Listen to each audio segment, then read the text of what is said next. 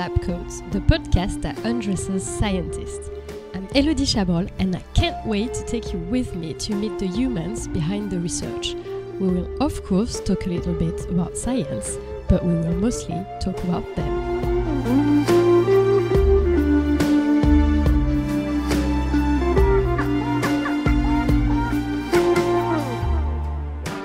Hi everyone and welcome to this new episode of Under the Lab Coat. And today my guest is Davide Danovi, cell biologist, right?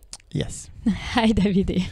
Hi Elodie, how are you? I'm really happy to have you. We met a few years ago on a crazy trip at Google, and since that, I always wanted to have your story, and like every time we meet you tell me really cool stories about what you do, and now I'm really happy to do the podcast with you, so thank you. Thank you. This podcast always starts with the lab coat on for you to tell me your research, so you have a few minutes. Go for it. Okay, so I'm very interested in cellular phenotyping. We do human cell phenotyping. So in a nutshell, we take pictures of cells and we also use other type of characterization methods. And from the pictures, we make sense of the biology of the cells. We make sense of the cellular behavior. We can kind of understand whether a cell prefers to be surrounded by other cells or alone, whether a cell proliferates, dies, or kind of becomes a certain type of cell or another. And this is useful for several applications. And in particular, we work on stem cells. And one type of stem cell in particular is called induced pluripotent stem cells. They are embryonic-like cells that can become any cell type of a body. They are basically created from, like, for example, a skin cell. That's correct. Then you turn into stem cells, right? Yes. That's a pretty cool thing. So we always say to lay audience that a stem cell is kind of juggling between a family and a career in a sense, because if you decide to self-renew, you make copies of yourself and you create identical cell types. Whereas if you decide to differentiate, you learn a function, and it's a little bit like becoming a truck driver or a lawyer or a doctor. And so when you actually make, through reprogramming, an induced pluripotent stem cell, in a sense, it's a little bit like you go back in your career in time, and then you can sort of start afresh and become anything. So it's like a truck driver goes back to school and becomes a teacher, for example. Yes, or a teacher goes back and becomes a truck driver, which should be refreshing. Yeah, this is really cool. And you said phenotyping. Phenotyping means like what a cell is, basically what she expresses and stuff, right? Exactly. Okay. Phenotyping is from the Greek pheno, which is kind of like the appearance. So how a cell looks, yeah. And typically the question is always to correlate the phenotyping to the genotyping. So part of how a cell appears depends on what's written in its DNA. Part depends on the environment. That it would be like phenotype is blue eyes and it's written in your DNA, for example, but it's more complicated than that for cells. Well, yes, but phenotype would be, for example, brown eyes, but maybe genotype is brown-blue. Okay. And so then this is why one of your children will get blue eyes, the other one will get brown eyes. So, yeah.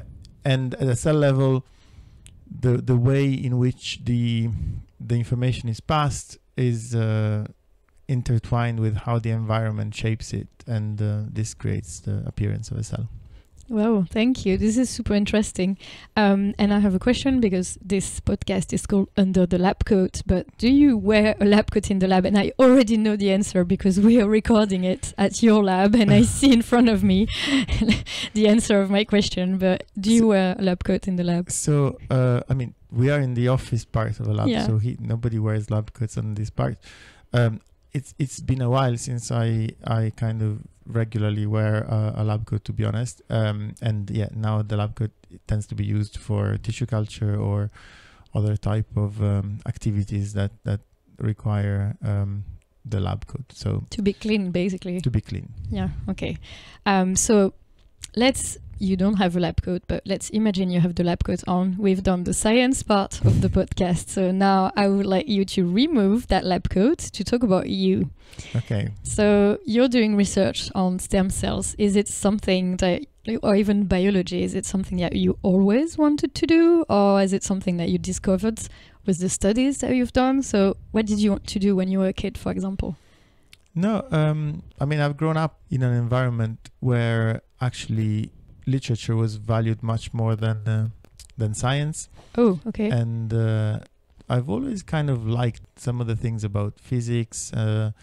My brother got me a book about black holes at some point when I was fairly young, and I really loved it. And then I was playing around with kind of frogs and a microscope. So I was able to actually observe tardigrades, and actually, you know, and that's been really, really nice that recently I've managed to find tardigrades also here in the UK. Oh my God. And kind of see and showed my son too. So wait, I'm going to just have a little explanation for people that don't know what tardigrades are. You should seriously Google it. It's basically micro animals that are less than a millimeter. So that's why you need a microscope to see them. And they are super resistant to everything, to like heat, less like missing oxygen. Like they resist everything. So researchers are super interested in them because basically they hold the key to survival in a way. So really, you can Google them, and they look really weird. I love them, and actually, my new thing is that I want a microscope for Christmas to try to get tardigrades. So you're basically, it's amazing. Pass your mind. It's, it's water bears. I think it's water bears. Yeah. And they look really cute and ugly at the same time. Okay, so you were looking at tardigrades when you were a kid. Yeah, I was looking at tardigrades, and so kind of. Yeah, I was always very attracted by science and by biology in particular, but maybe not always, but like from maybe 12, 14 years old. But then I wasn't sure I would really follow this path. And up till really the end of high school, I was sort of juggling with several options, and it's only on a beach actually in the last holiday of high school that I decided that I would register into medicine. Okay. And so I actually just didn't make it on the first test into medicine, and then there's been some sort of scramble, and I sort of got into the test. So it's not in high school. I wasn't doing much besides playing guitar, and I wasn't exactly a bright student in high school. But then I got into medicine, and I really loved the first 3 years. So it was such a discovery. First of all, you wanted to be a medic then? I was thinking of being a neurologist. So okay. I was interested in the research part of it, but I was thinking I would study the brain. But the beginning of the first 3 years of medicine were really incredible. First of all, I've kind of understood a bit of physics, because in high school I didn't understand anything about physics, and I thought it was so cool. And then statistics I loved, and then we had this big chunk of the second year anatomy, physiology, and pathology, which was especially physiology. I had an incredible lecturer who gave us he taught us to do logarithm in your head, right? So you can ask me a number, I can give you a base 10 logarithm, and it's actually really, I mean, it's not the most useful skill, but sometimes it is useful when you see graphs, etc. And I mean, just to tell you, he was a professor of physiology, but he had this kind of very big, wide range of interests, and yeah, I have very fond memories of him. But around the third year, basically there was a shift into the clinical specialties, and there I began to.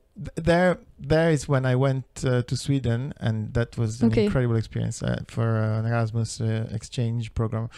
I discovered the lab, and that was fantastic. But then I came back, and I kept kind of studying the physiopathology of the diseases, and then in the exams they would say, okay, this is great, but like, how does the patient show up? And I would say, oh, sorry, I'm going to be a scientist. I don't know. It's like, sorry, I realized. But why Sweden? So you didn't explain that. Why did you go to Sweden? So there were different options, and actually one was incredibly King's College in London. Okay, where you are right now. Where we are right now. And I think I remember it was London, but I'm fairly sure it was King's. But I had put that as my first option. But then there was some sort of change in how the grants were distributed. And I got this phone call saying, I have a chance to send 2 people to Sweden and not 1. So do you want to go with Sweden? And I said, yeah. And it was like a lab thing then? Yes, it was an entirely lab-based project in Stockholm, in the south part of Stockholm. So based on the Karolinska, but... Okay. Yeah, I get carried away with Sweden because I love it so much. But yeah, it was a great experience. So this is when you discovered research, basically. This is when I discovered the actual lab. And this is when you decided, okay, medicine, maybe not, I want to be a researcher. Exactly. So I came back from Sweden and I registered in Milan in this incredible place that was the European Institute of Oncology, and still is. And that was really, but I think in those years it was a particularly stimulating environment because it was very, like the groups were really kind of merged together.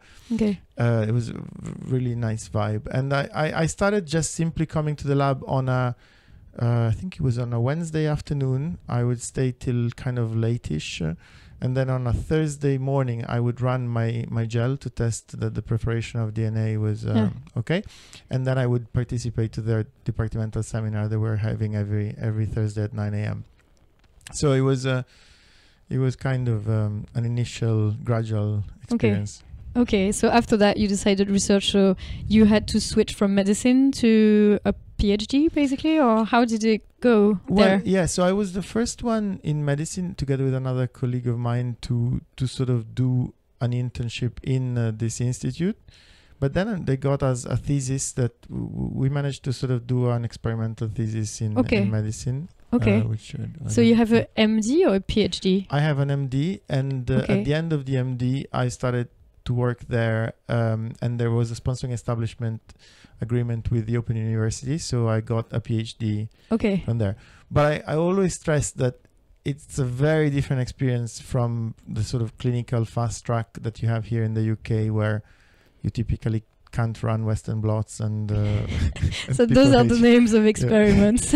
People hate you in the lab because you're like yeah, it's true. When you're a scientist and you have medics in the lab, it's always really weird because it feels like they haven't been in the lab. Well, they haven't been in the lab. They discover everything. So I'm always proud when my colleagues kind of feel very surprised that I'm a medic by training, because I think I did get the sort of sense of the human body that physiology and anatomy and pathology can give you, but I then rebuilt from scratch all the biology and the biochemistry and the genetics. That's really cool. And then so basically you had your PhD. So you were in London. Where did you start your studies? Was it in Italy?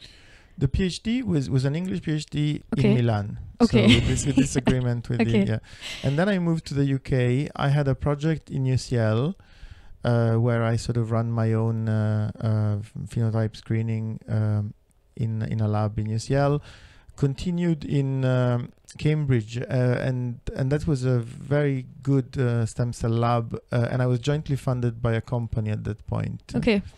And this, I mean, if you're talking about kind of sliding doors in careers, etc., that was a very interesting moment because I was also recruited as a business fellow for this London Technology Network. Okay. And we were receiving kind of queries from industry that we had to pitch to university. Okay. Which was really interesting for me. Like, we were not selling stuff. Yeah. We were simply sort of thinking, okay, this company needs a glue, not for the department.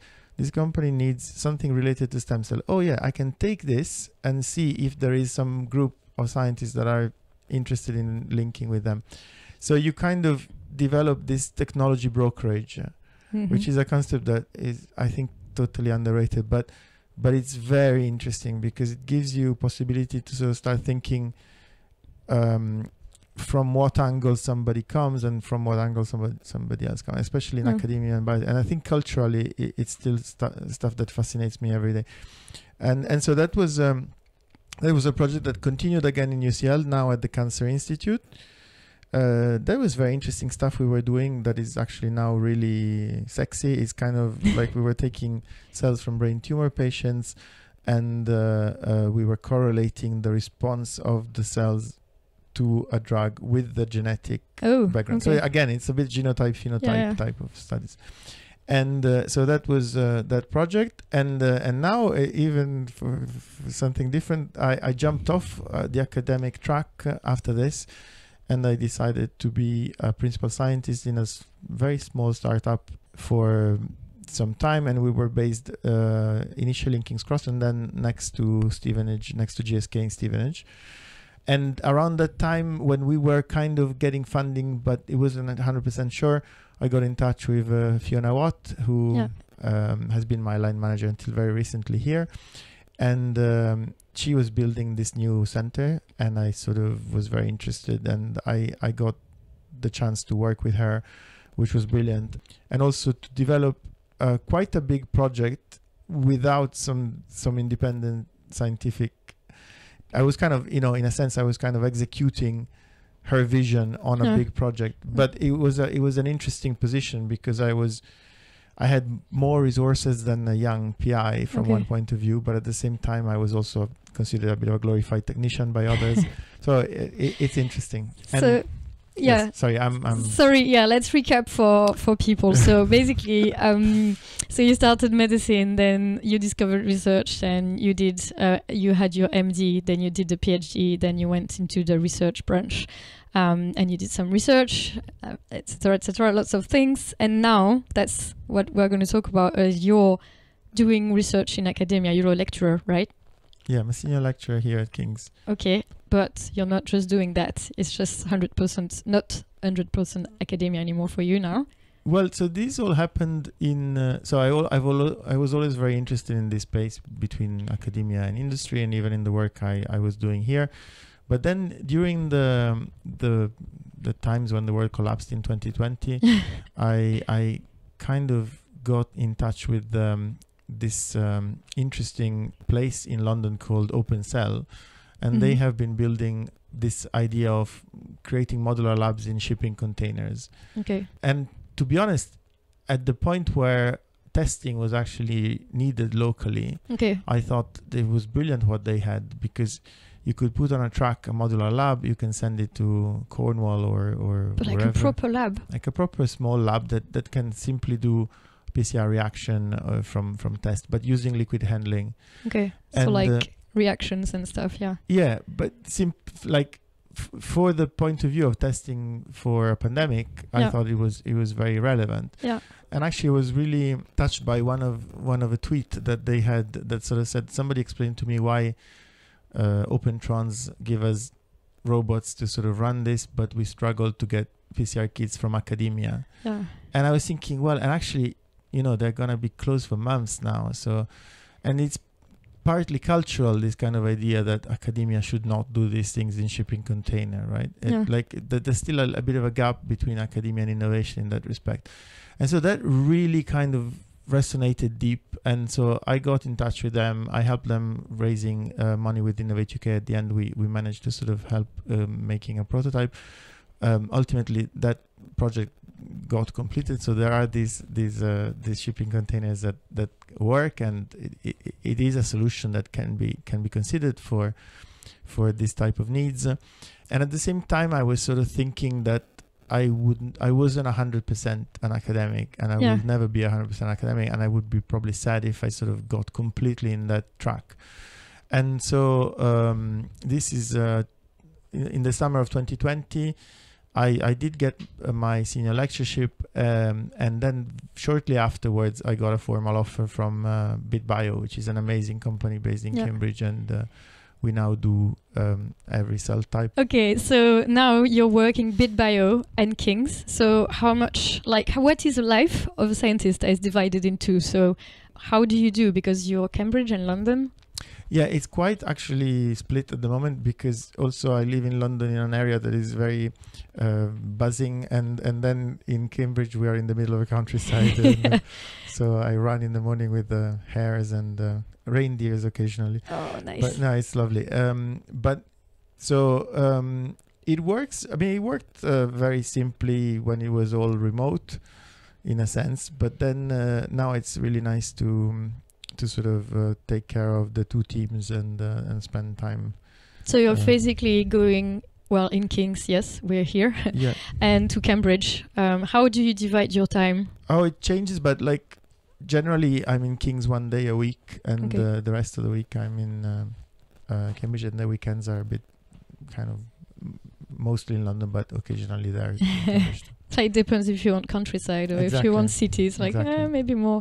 Okay, and what do you do there in that company? Is it completely different work? No, it's a very similar type of methods. We are just very focused on the things we do in bit.bio, which deals with obtaining from these embryonic-like cells virtually any cell type of a human body. And we kind of get interaction with our colleagues, scientists, and some kind of come to us saying, can you tell me if this is a neuron? And we sort of say, well, actually, yes, based on images or flow cytometry.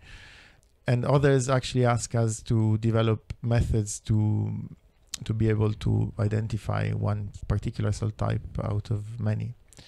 And then we also run the instruments, and we train the people, and we make sure that the infrastructure in terms of data is up to speed, etc. So it's basically more or less, the same work. It's funny because often in people's mind, academia is very different from company. It's you're doing very different work, but you're doing more or less the same thing. It's just different goals. Look, the best analogy I've ever had was from one of these people mentoring in the London Technology Network, and he said, you have to think a little bit like the lyrics and the tune of the same song sometimes. Okay. And it is very different. It's extremely different. But it's fascinating how things can work together. The other analogy that I think works very well, that it's another legacy of the pandemic, because my son was playing a lot of Rubik's Cube around the time. So it's that if you think about academic, clinical, and commercial as three completely different dimensions, when your career moves on one, you kind of have to rescramble a little bit to others, or even when your experiments kind of work on one. Think about like the decision whether to publish or to patent something, etc. Yeah. So there's always some sort of jiggling across the three dimensions. That's cool. So actually, I managed to have the perfect Rubik's Cube. Well, I'll tell you in a few years, hopefully. Yes. I'm very excited about this phase. Definitely, it's always challenging, but I think it's quite good to be able to relate to. It's very enriching to be able to relate to the two different communities. You wouldn't leave one.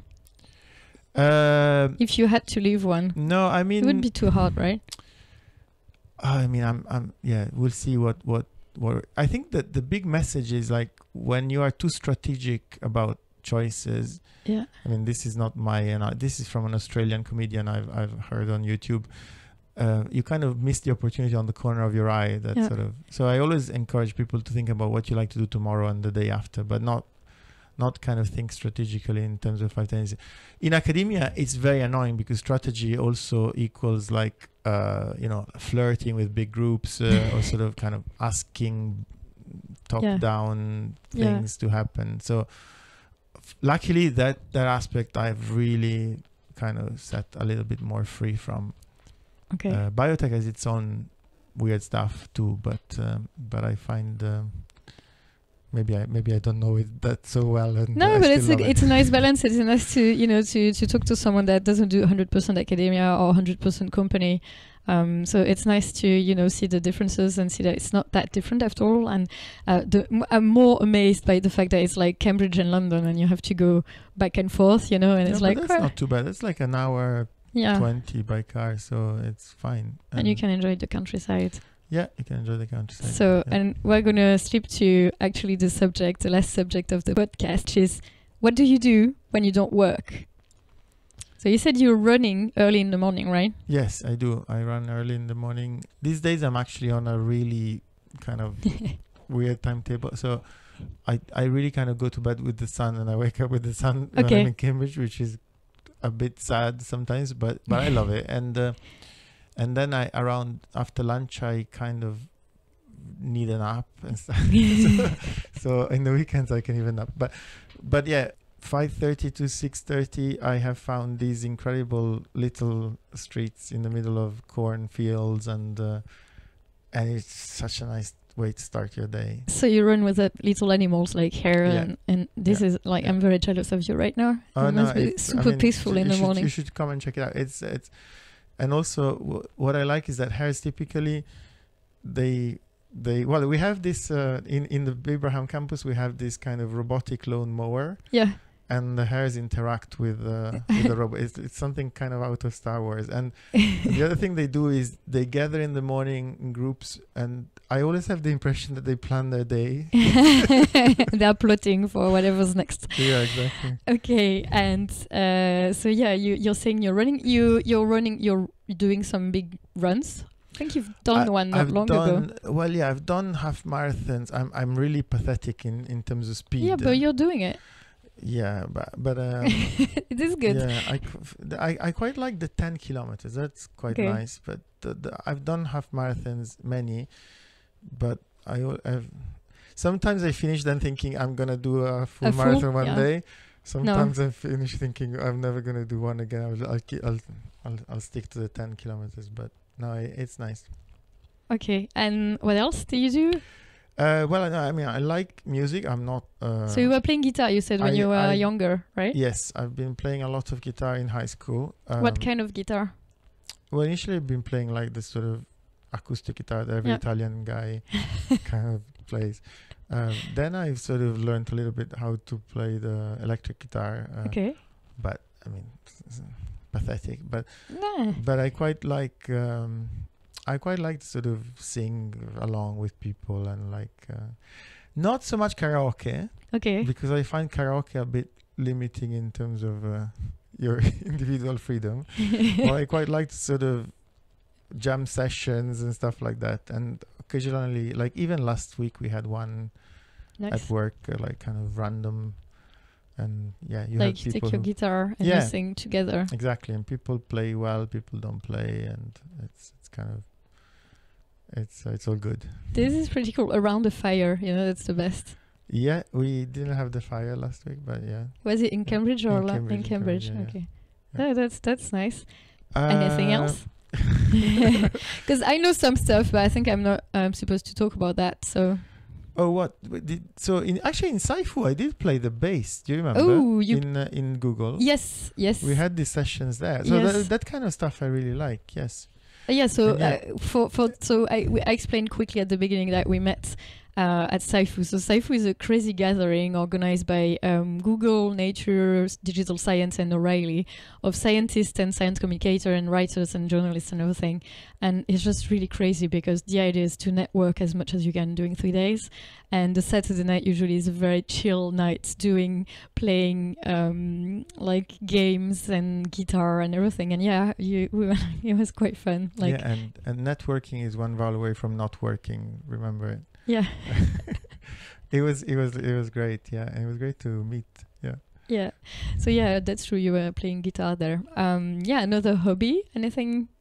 No, not much. I like playing chess. I do play chess. Okay. Yeah. I used to play more, and then actually used to play with a high school mate of mine. Okay. But then he started kind of playing for real, and then it was too much. It became annoying to play together because I was always losing. Do you play with your son then? A little bit, yes. Yeah. But again, he's kind of catching up now. He's getting too good. But I like chess. I always feel it's a bit like REM sleeping. It's kind of rewiring your brain in a weird way, and I really like it. I really like, especially after dinner, to sort of chill out. Chill out. You have your chess. Okay. Thank you for sharing all that. We're arriving to the end of this episode. Thank That you. was very fast. I have one last question for you. Oh. Oh no, I thought it was over, but it's not. No, it's good. Do you have anything before we finish you wanted to say we didn't talk about, or like a last, thing, like a last, So no, one word or thing, something. one message I would like to share with is, I do think there are some structural problems in the current academic environment that are probably bigger than a single person to tackle, or like, and kind of require some sort of understanding and awareness. And I think, for example, we should nurture a community that should not be so different from the equivalent professionals in other environments. Think about the difference between the way people say my PhD student and how stuff like this would never be allowed in, like, I don't know, finance or even other kind of work. So I think we should sort of challenge some of the cultural aspects, not everything, because academia is great, but some of the cultural aspects from within, in a sort of maybe not necessarily revolutionary way, but maybe in a sort of gradual change. And I think, in a sense, biotech could teach some of this stuff to academia, and I think finding this sort of alignment of the goals is the real secret for impact, because ultimately you want to have critical mass of thinking, and you want to have sort of deliverable and development rather than sort of pure knowledge. And I don't think every scientist should be a translational scientist, but I think if you want to embark in this journey, then do it for real, and like kind of try to do it bottom up, and sort of try to think about what works and what will create an impact. Well, thank you for that last message, and thank you for this episode. And I will put in description where to find you and everything if people want to reach out and discuss with you. Thank you very Thank much. you, Davide. Thank you. Bye. Bye.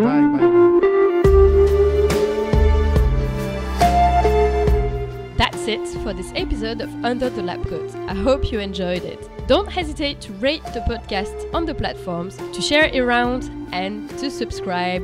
Thank you.